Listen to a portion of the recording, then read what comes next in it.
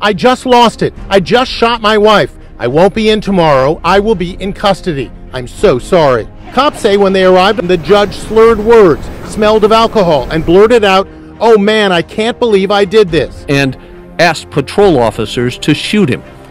He allegedly cursed repeatedly, said he was sorry, and told officers, "Well, I guess I'm done for a while.